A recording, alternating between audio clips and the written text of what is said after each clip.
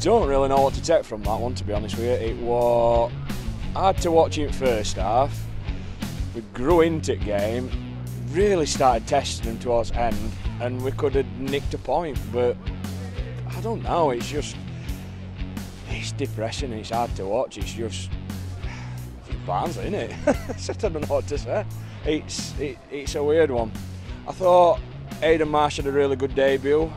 I'm happy for him. I thought Wolf looked well. Williams, I thought did well going forward and wasn't too bad at the back for once. I've really criticised him over the last few weeks, but I thought he stepped up a little bit. But I don't know, there's still too much walking about in middle at Park. Iseka looks disinterested most at game. I thought Cole put a shift in, but again, he should have buried that goal. It's just all this much maybes really. It's not good enough, and it's just as simple as that. I can't see us staying up, and I think it's nailing coffin really. What do you think that goal we conceded today? It was comical. It was just, I mean, I don't know what Collins is doing. He's normally solid. He comes out and then. Yeah, just comical. It is what it is, but it's chaos, really. It's proper chaos. I can't really.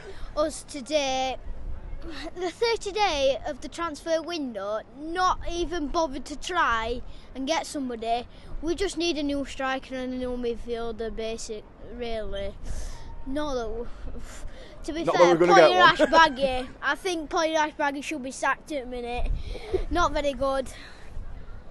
I'm a bit one on getting him sacked yet, but he's saying that he's not going to play on the mark because Moon's got a long throw and we're going to try him as a centre back. I think it's a bit poor.